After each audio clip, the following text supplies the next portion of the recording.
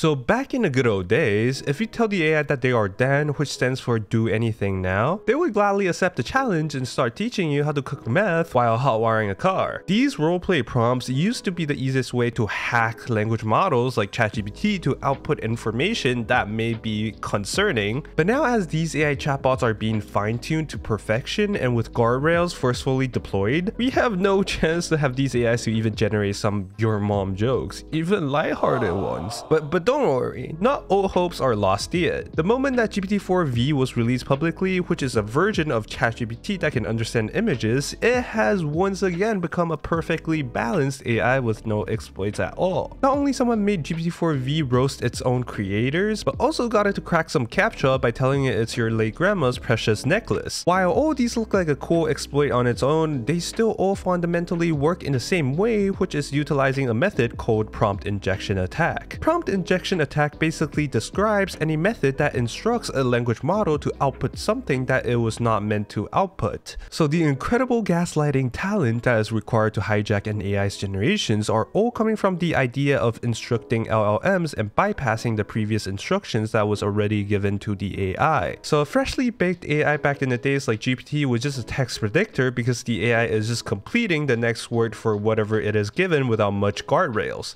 It is only after some heavy fine-tuning and utilizing a long string of instructions which provided some context, the AI then would perform these dialogues with you and assume the personality of a chat assistant. However, this is where multi-modalities come in, as LLMs are expanding out of being text exclusive and into other types of inputs like images and audios. A whole new dimension of possible inputs are then being provided to these AI models, where they will now struggle to prioritize or discern what is the true and real instructions when getting mixed instructions from different modalities. So a new wave of exploits called visual injection attacks appeared where it would hide instruction messages within an image so that when the AI looks at it, it'll confuse them and make them think that it's an actual system instruction. This might be happening because the AI has to describe the image in text while having to process everything in text. It might then confuse its future self that the text descriptions it generated is the context provided by the system, hence following instructions that is not a real system instruction, which then bypasses the safety guardrails. While that is just a theory of my own, but these instructions can be hidden in the image in a different color, being one color value off, or even in a single image pixel, where you might accidentally copy it from a wall of text. While the use may not be always harmful too, like you can make a company's AI system that filters out applicants to make the AI say good things about you. Like, how dare they to use AI to sort out applications? And more generally, instruction injection attacks, which applies to exploits in modalities other than vision, could pose as a highly challenging obstacle for AI companies to surpass. As they want to roll out more modalities for the AIs, there will be more possible ways to exploit the AI models. But why don't they just make it harder for people to exploit? Well, the thing is, almost all the methods that will make LLM safer would at the same time reduce the capabilities of the model, so it's basically like shooting yourself in the foot. There was this instruction injection attack paper that I covered recently where they would categorize these attacks into two main types. First, it's a targeted output attack if the purpose of the injection is to get the model to output some attacker chosen message, for example, a link to a malicious website. Second, it's dialogue poisoning if it steers the victim's model's behavior for future interactions into something that the attacker specified, like becoming a racist or politically incorrect. So an image blended with an instruction to make the AI talk like a pirate would have a pirate personality that will persist in a conversation, and you might not even be able to remove it because the system might hold a higher regard of the visually injected instructions than the instructions you give in the text dialogues. They even show that the targeted output attack is possible using audio files, where it would just make the AI to link you a malicious link. This is how the audio would sound like, by the way.